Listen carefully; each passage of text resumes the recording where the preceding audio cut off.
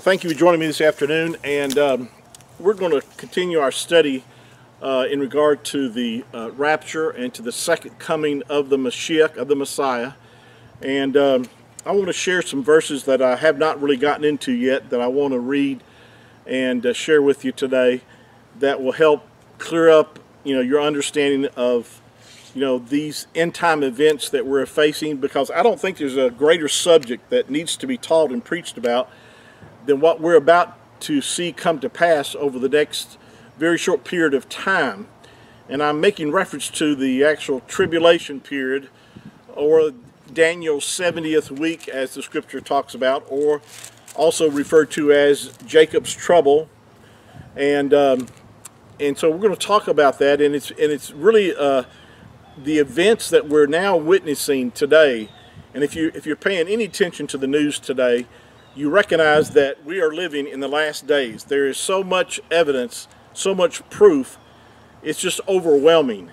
The more that I study, the more that I spend time looking into this and searching the scriptures, and the more amazed I am of how near we must be to the second coming of the Mashiach.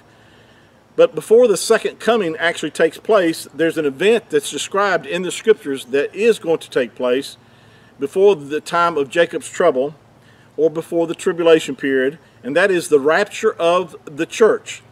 Now again, when I use the word church, some people don't like that word. They think it's just a made-up word, which it actually is just an English word. The actual Hebrew word is kahal, and it actually means assembly. It means an assembly or congregation of believers. But it was first used by the Messiah in Matthew chapter 16, verse 18.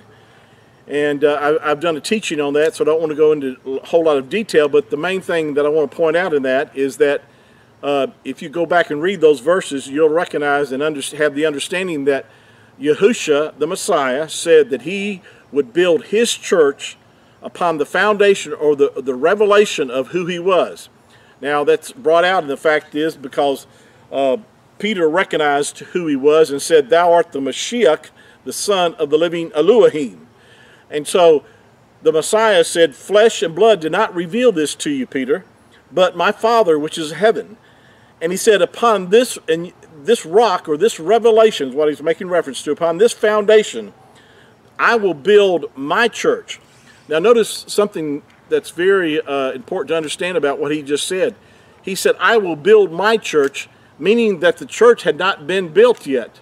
In fact, until the Messiah actually died, paid the price for your sins and my sins, there was no church. Even during the gospel, during the gospel period of the apostles, and when Mashiach walked on the earth, there was no, say, born again Jew or Gentile at that time until the Messiah had paid the price for man's redemption and sin and rose again from the dead.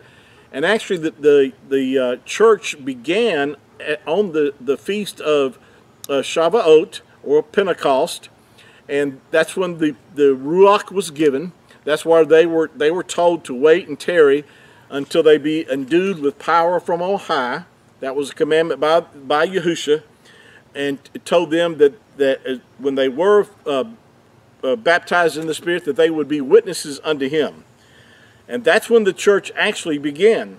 It began with the Jewish believers at that time in Acts chapter 2, but it also became available to the Gentiles, as you read in Acts chapter 10 and chapter 11, as Peter recognized that in his vision that the Gentiles, that salvation was also made available to the Gentiles. Now, Jew and Gentiles believers are what the church is all about.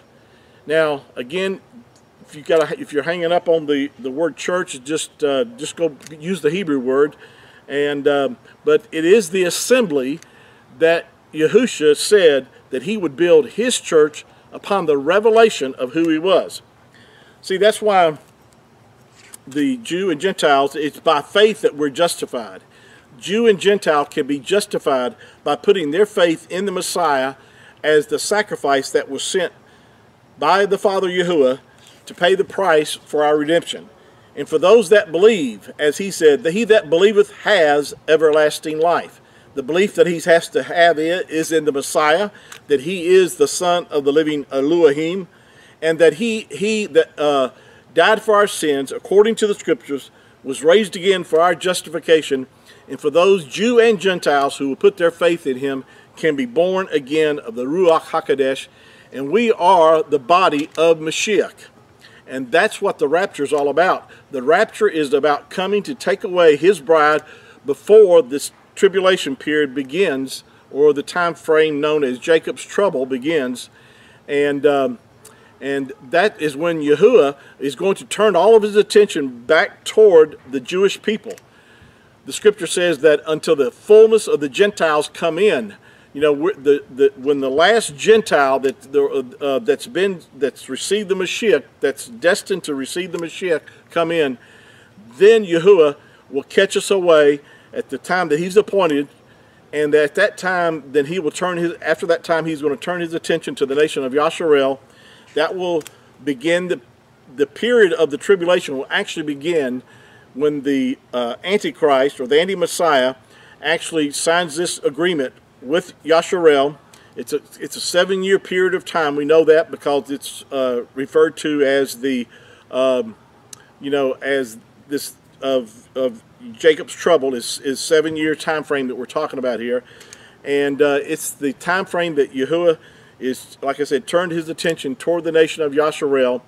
He's actually using this time frame as a testing time to bring them to a revelation of who the Messiah is, and they're going to turn to him whom they have pierced, and they will look upon him whom they have pierced, and they will call out to him, and he shall save them, as the scripture says. We'll pick this up on our next session. Thank you for joining me this afternoon, and I'm going to get into some of these verses that I haven't gotten into yet, so please listen in and be watchful for them. Thank you. Shalom.